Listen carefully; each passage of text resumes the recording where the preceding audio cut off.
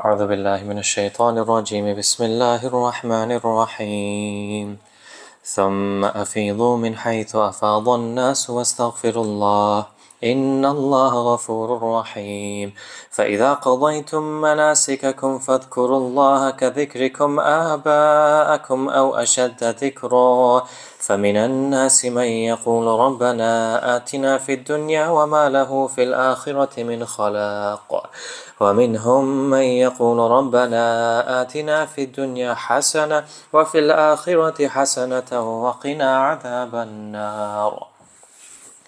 Allah Ta'ala says in verse 199 in Surah Baqarah, ثُمَّ أَفِيضُوا مِنْ حَيْثُ أَفَاضَ النَّاسِ, then flow down from where the people flowed, وَاسْتَغْفِرُ اللَّهِ, and seek forgiveness from Allah. إِنَّ اللَّهَ غَفُورٌ رَحِيمٌ, Allah is most forgiving, most merciful. So these are continuing the verses in regards to Hajj, the rulings and some guidance and instructions, what to do on Hajj. So this particular verse was revealed because of an incident which took place, or because of a custom which the pagans had at that time. So the Quraysh, they had this special kind of status that they were the custodians of the Kaaba, very unique position of influence, and it made them different to other people, and they were very proud about this. So during the days of Jahiliyyah, whilst doing Hajj, when everyone was going towards Arafah, the Quraysh, in order to demonstrate their importance and how they were special, they would stop at Muzdalifah and they wouldn't follow the rest. They would stay at Muzdalifah. And they said that because we're the custodians, we're the caretakers of the Kaaba, of the Haram, it's not proper for us to go out the limits of the Haram, because Muzdalifah is located within the limits of the Haram, but Arafah is on the outskirts. So they would use this as an excuse. We're the caretakers, we're the custodians of the Haram, we need to stay in the limits. We're not going to follow the rest of you. You can carry on and go to Arafah. And from there, they came back. But the truth is that they just had pride. And they just wanted to show off their pride and their arrogance that we're different, we're special, we're making our own group here. And they made it a point to the common people, the normal people, that we're different to you, and they tried to keep at a distance from them. So this, Allah Ta'ala apprehended this. Allah commanded them that no, ثُمَّ أَفِيضُوا مِنْ حَيْثُ أَفَاضَ النَّاسِ, that you need to go where everybody else is going, where the plain of Arafah, and then return from there with everybody else. Don't try to do something different and thinking you're special and you can't go with the common people. So we learn from this, and this is a general rule, that if someone tries to behave like in a special way and they stay disconnected from others because of arrogance, like this is a sin, and this is a trait that Allah Ta'ala was criticizing here. We should never think that, we're better, we're more royal, or we have a higher status, so we're not going to mix with everybody, or we're not going to get involved in what the general people are doing. And this is what happened. And even worse, on the day of when doing Hajj is even worse. Why? Because the whole concept of Hajj is about unity. Everybody is wearing the same ihram, the same two pieces of cloth, like rich and poor, it doesn't matter anymore. No matter what status you have, whether you're learned, whether you're ignorant, and whether you're big, small, old, young, everybody is the same. That doesn't exist when you're in ihram, and especially in the days of Hajj. So on those days, if you're trying to display some kind of difference or some kind of authority over the rest of the people, then this further increases the degree of the crime, which is why Allah is calling them out. It's such a simple statement, ثُمَّ أَفِيضُوا مِنْ حَيْثُ أَفَاضَ النَّاسِ, that make sure go and flow where the rest of the people are flowing. But there was a story behind it, why it happened. So we learn human equality here. This statement, very small statement of the Quran, teaches us this principle about social living. That the people because Allah has given people a higher status, but how should they live? Should they not mix with everybody? As Muslims, we should never cut off our relationship with anybody, no matter who they are, no matter how bad they are, no matter what job they are, no matter who they're working for. We have to mix with everybody. That's what being a Muslim is all about. And this creates brotherhood, mutual brotherhood. This creates love. This creates unity. This removes the walls between the rich and the poor. Even the employer and the employee. if they're both Muslims, they should be trying their best to treat each other with respect and with unity. Not that I'm the employer, I'm the boss, that you can't speak to me in such a way, I'm not going to go where you're going, we're two different groups of people. No, even they should try to mix and try be on the same level. And this, during the last sermon of Hajj, the final farewell khutbah sermon that the Prophet ﷺ gave, he said something like a famous, powerful statement that everybody quotes when he mentioned that no Arab is superior to a non-Arab. Vice versa, no white person is superior to a black person, and openly said this. And this is a big thing, because before this, it was about rich and poor, it was about black and white and race and Arabs, but he eradicated any kind of racism or anything like this. So, and then what was the end of this? That superiority, if you want to have a higher status than other people, what does it depend on?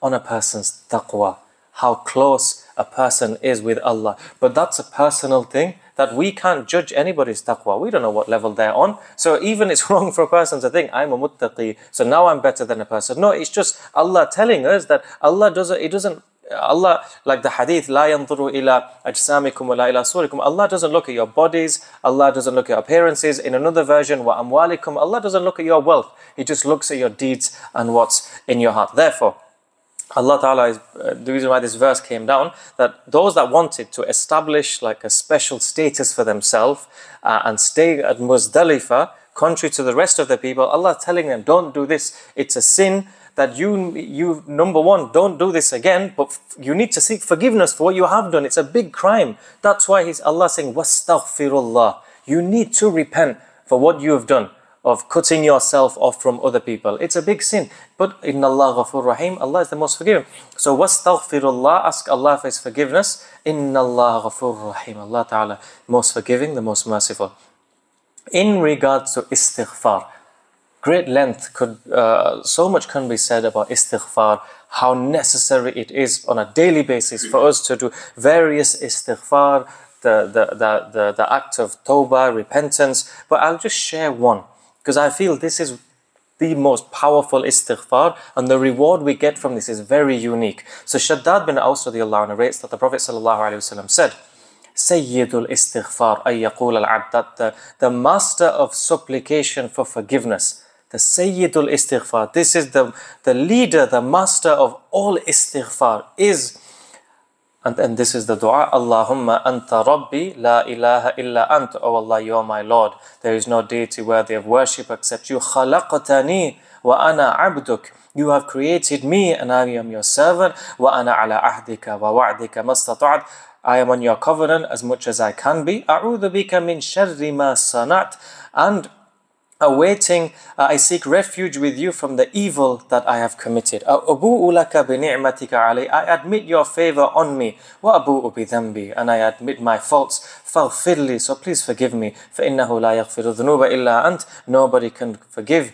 So forgive me, for none except you can forgive sins. A beautiful dua, a powerful dua, very comprehensive dua. But on top of this, not only is it Sayyidul Istighfar, but there's a special reward for it. The narration continues, Man qalaha fi laylatin famata fi laylati dakhala al-jannah. Whoever read this dua at night and he happened to die the same night, he will enter paradise. وَمَنْ قَالَهَا فِي يَوْمِ فَمَاتَ دَخَلَ الْجَنَّةِ. But whoever said it during the day and he died during that day, he will enter paradise. So we should already have our set and our routine, or a set of adhkar which we do every morning and every evening. If this isn't part of it, make it a part of it. And if we don't have any adhkar that we read yet, then at least start with this. It only takes a few seconds in the morning. Allahumma anta rabbi la ilaha illa anta khalaqtani wa ana abduk wa ana ala ahdika wa'dika mastata'at a'udhu bika min sharri ma sana'at abu'u laka bi ni'matika alayya wa abu'u bi dhanbi faghfirli innahu la yaghfiru dhunuba illa anta. About 15 seconds it takes, 10 seconds. And then if we read this every day, we will die one day, and then the day we die, we know that we will be heading to Jannah. That's all we need to do. Read this once in the morning or once in the evening. Morning meaning it could be from Fajr time all the way until, before the noon, at least before before the start time of Dhuhr, you can say, but it's best to do it around Fajr time or when we wake up early in the morning. And evening means, some say from Asr onwards, some say from Maghrib onwards, all the way until we go to sleep, and that could be late at night. So we have ample time to read. Learn this dua. But it doesn't say the one who memorized this dua. We can read it from a book. We can read it from a paper. So set this target for ourselves. We will not miss this dua.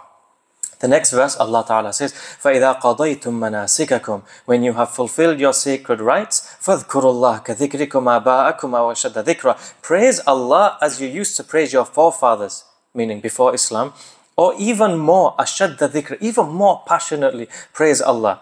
So there's a reason why this happened. There was another custom. Ibn Abbas radiallahu anhu said that during the time of Jahiliyyah, people used to stand during the Hajj, and one of them used to stand up and say, oh, my father used to feed the poor, he used to help others in their disputes or give people money. My father used to pay the diya, the blood money, and so forth. And then this was their only dhikr. Their only dhikr they had, that they would remember their fathers and boast about them and take pride in what their forefathers used to do. So this is another Jahili custom which Allah Ta'ala is trying to get rid of here. The Arabs of Jahiliyyah, once they finished their rites of Arafah and Muzdalifah, and they performed their tawaf and they did their sacrifice and stay in Mina, because you have to stay for a good portion of time in Mina, they used to hold gatherings, they used to sit together in groups, but these gatherings were different. There was no dhikr, there was no tilawah, they were just boasting about their forefathers and their lineage and their ancestors. So they were told, Allah Ta'ala is telling them, as soon as you finish your ihram rites, when you stay at Mina, Mina is not just for eating and sleeping and enjoying and talking, it's for dhikrullah, it's for remembrance of Allah Ta'ala. And leave out this practice of indulging in just useless talk and boasting about your stories of the past, especially boasting about achievements that you have done. And aw ashadda dhikra, like don't just remember Allah like you used to remember your forefathers. Even more you should be doing the dhikr of Allah Ta'ala. So the Quran, yes, it's a guidance of Allah Ta'ala talking to those people, but it's for us as well. These customs from ignorance, from Jahiliyyah, especially in the days of Hajj. Hajj is exclusively reserved for ibadah. Like the whole week or those whole few days, that's it, ibadah, dhikr. And if you do it in the days of Hajj, it has its own separate, unique reward. So why waste that and do other things instead? It's because it's a gift from Allah. Anybody that gets an opportunity to go for Hajj, massive gift. A person goes to Hajj, a person might only get to do Hajj once in their entire lifetime. And those who have been, it's a difficult journey. And it costs a lot of money financially, and going with family, going with a group. And we've spoke about before how Allah wants us to be patient, going through the difficult time. But it is difficult, and for many it's a once in a lifetime opportunity. Now, if Allah has allowed someone to go through Hajj, accomplish all the rituals one by one, and then at the end of that, towards the end of that, where we're meant to be grateful to Allah and remembering Allah, like we just end it by like wasteful talk and chit-chat and just chilling out and discussing other things, then this is not a way of being grateful to Allah Ta'ala.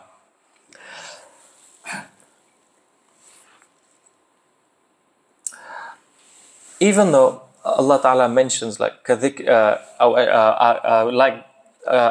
abaikum, but that was the way they used to pass time in their days. So when they would get together, they would just talk about that. That was the thing they would waste time and discuss. But nowadays, it's whatever people discuss. So if people are sitting down, and it happens, like I remember when I went for Hajj, anybody can say the same. It happens in Mina. Because Mina, some people, there's nothing to do. Literally, you just sat there all day in a tent. There's tea, there's coffee, there's food, but there's not much to do. And literally people think it's for resting and for socializing, because you're not walking around, you're not doing Hajj, you're not doing tawaf, you're not pelting anything, you just sat there. So that's when it happens. People wasting time talking, unnecessary talks, like socializing, gathering, laughing, joking, and it literally a lot of the time goes to waste there. So this, Allah is reminding us that don't you waste time in useless talks, especially when you're in Mina, especially in the days of Hajj, because this is not what we should be doing. This is a warning for them. It's a warning for us as well. But we also learned from this, if there's a certain environment or a certain ibadah or program or wherever we are that's meant for the worship of Allah, Allah doesn't like where we mix in laughing, joking, socializing. Those things shouldn't be a part. They're two separate things. Like a person might have come to the masjid and they're having like a 24-hour spiritual retreat, or there's like a full day program, or whatever it is. They shouldn't be mixed in there just talking and about worldly things, useless things. That shouldn't be mixed in there. Allah Ta'ala is warning us for doing something like this. And actually what we should be replacing this with, dhikr of Allah Ta'ala. The next verse, Sa'id bin Jubayr says that Ibn Abbas said, some Bedouins, they used to come to the standing area on Arafah, and they used to make dua. We know Arafah is a place where the person should make dua. They used to say that, oh Allah, make this year a rainy year, a fertile year, and a year of good childbearing. And they wouldn't mention anything about the akhirah. They just mention a few things about the world. So, فَمِنَ النَّاسِ مَنْ يَقُولُ, there are some who say, رَبَّنَا آتِنَا فِي الدُّنْيَا, oh Allah, grant us things of the dunya, grant us bounties in the world. وَمَا لَهُ فِي الْآخِرَةِ مِنْ خَلَاقٍ, but they will have no share in the hereafter. Meaning, people who make dua, that kind of dua, where they only ask for dunya, they don't care about the akhirah, they're not asking for it. So Allah is saying, no problem, I'll give you the dunya, you won't have anything in the akhirah. But an interesting thing here, on the one hand, we learn from hadith, the Prophet ﷺ, so Allah is teaching us that we should ask for anything. Ask Allah for even if it be a shoelace, ask Allah. But here we're learning in this verse that those people who are just asking for the dunya, they won't have anything of the akhirah. But what it means priority. We should ask Allah in priority. For like one of the first things we learned, we're meant to make dua for ihdina sirat al-mustaqim. That's the first part of the Quran. We read this in the salah every day. Oh Allah, grant us guidance. Allow us to guide us to the path towards the right path, to guidance. And then this, you can say, is the first complete dua in the Quran when we open the Quran. So we can, everything we use in this dunya, it's actually we're meant to use it for the akhirah. Like we eat food, it's to give us energy to worship. We earn money so we can provide for my family, help good causes, and all these things that they're there, but to use for the akhirah. But some people, they're Muslim, they have Islam, and when we have Islam, we are in a position to ask for guidance, ask for Jannah, ask for the pleasure of Allah Ta'ala, but they just, for some reason, they think, well, I've got Islam, I've got eman, like I've got that, now I need to focus on all the du'as for the dunya. And if we do this and we give preference to when we make dua, give preference to dunya, most of the things we ask is for dunya. This is actually an insult to Deen. We're meant to be asking more for, we can ask for both, but priority should always be given to Deen. And there are a lot of people who have a very materialistic attitude. They just live lives of dunya. Like meaning, they'll do Ramadan, they'll do Hajj, they'll do fasting, but their du'as are different. When they make du'as, they're not asking for the forgiveness of Allah, their Islam for their children, for the forgiveness of their parents. They're asking, oh Allah, like the economy is going bad, like give me a good job, make sure my house is paid off, make sure I get the promotion. And it's okay, but then they don't add anything else about akhirah. It's just dunya. Allah is criticizing those kind of du'as. This is what the people in Jahiliyyah used to do. Only ask for dunya, not ask for akhirah. Allah is telling them there'll be nothing for you in the akhirah. So we have to be really careful how we make dua. Allah taught us, ask Allah for anything, the smallest of things, worldly things, but don't leave out asking for the akhirah as well. Our biggest concern should be the akhirah. And if we ask for dunya, it should be with the intention that I need this to help me on my path to the akhirah.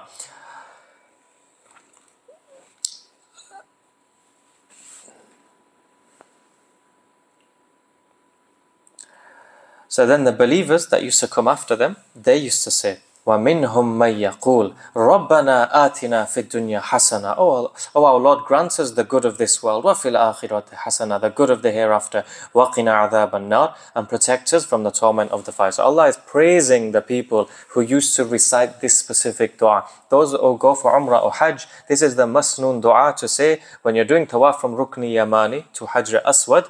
Normally you hear everybody in big groups, everybody is reading this dua together. It's not the only dua we should be reading.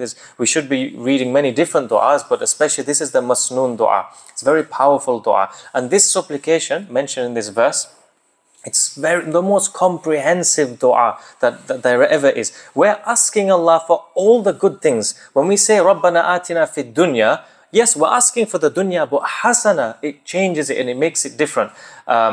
So, for example, all the good things, like scholars mention, when we're saying, grant me good in the world, we're asking for good well-being, like a spacious home, a happy family, sufficient provision, beneficial knowledge, a good job, good deeds, comfortable means of transportation, good praise, respect. All of these things we're asking for in dunya. And these are good things that we should ask for. And another way of understanding this, that one commentator said, that hasana. So we're asking Allah, oh Allah, give us the most beautiful things in the dunya. And we look in one hadith, it mentioned, we look in one verse talking about the Prophet ﷺ, لَقَدْ كَانَ لَكُمْ فِي رَسُولِ اللَّهِ أُسْوَةٌ حَسَنَةٌ. That in the life, in the lifestyle, in the way of the Prophet ﷺ is the hasana, is the perfect example, the perfect way of life, a beautiful way of life. So the Prophet ﷺ, is he a role model? It's talking about role model, this verse. Is he a role model in the akhirah? Or is he a role model in the dunya? He's a role model in the dunya. So it's as if, so Allah is saying the best thing you can have in this world is the living the life that the Prophet ﷺ lived. So when we're saying Rabbana atina fid dunya hasana, it's as if we're asking Allah, allow us to be followers of the best role model in the best way. The best thing you can have in this world is being able to follow the man who lived the best possible life. It's an interesting way of looking at this verse. وَفِي الْآخِرَةِ حَسَنًا. Oh Allah, give me the good of the akhirah, the hereafter. And these obviously we're asking Allah for Jannah. But if we're asking Allah for Jannah, then automatically we're asking Allah to give me refuge, safety from Jahannam. So it refers to, oh Allah, keep me away from Jahannam, but also allow me to be questioned lightly on the Day of Judgment, and give me all the favors on the Day of Judgment and in Jannah as well. وَقِنَا عَذَابَ النَّارِ. Oh Allah, save me from the fire, including anything that leads to the fire, any sin, any temptation, any bad habit. Oh Allah, save me from this. وَقِنَا عَذَابَ النَّارِ. Save me from the fire, but save me from anything in the world that would lead me to the fire. All kind of sins and all kind of doubts. Al-Qasim bin Abdul Rahman said, whoever is gifted with a grateful heart, a remembering tongue, a tongue that remembers Allah, and a patient body, will have been endowed with a good deed in this life, a good deed in the hereafter, and saved from the torment of the fire. This is why the Sunnah encourages us to read this dua. The most common dua, we read anyway, but try to understand. You know, like if we have more expectations from Allah when reading the same du'as we've been reading, Allah will treat us according to our expectations. If we just say, Rabbana atina, know that, okay, I'm asking for dunya, I'm asking for akhirah, that's about it. But if we visualize and we have a mindset that I'm asking for all these things in the dunya, Allah will give us more. All these things I'm asking for, Allah will give us more. And Allah will safeguard us from all these kind of sins and temptations. So we need to say this dua while pondering upon what we're saying, and definitely bring into practice Sayyidul Istighfar. Make a habit of reading it every morning and every evening, and especially if Allah accept and allow all of us to go for Umrah and to go for Hajj again and again. And when we get that opportunity, don't fall into the customs of Jahiliyyah, where we try to cut ourselves off from the common people. And that's not just for Hajj, that's for now. Like mixed with everybody, socializing. Don't think anybody is a lower status than me, so I don't care about him, I won't mix with everybody. But at the same time, we shouldn't be mixing any kind of Islamic rituals, any kind of ibadah with socializing and boasting and taking pride of my forefathers and my family. And remember, that was the way they used to waste their time and discuss the way that it happens today. People might be talking about social media, about movies, about showbiz, about whatever it is. Like, Allah doesn't like those discussions at those times where we should be remembering Allah. Everything has its own place. So may Allah subhanahu wa ta'ala grant us all the correct understanding and the ability to bring all these advices into our life. Ameen wa akhir da'wana and alhamdulillah rabbil alameen. Barakallahu li wa lakum fil Qur'an al-azim wa nafa'na wa iyyakum bil ayati wa dhikril hakim. Ameen.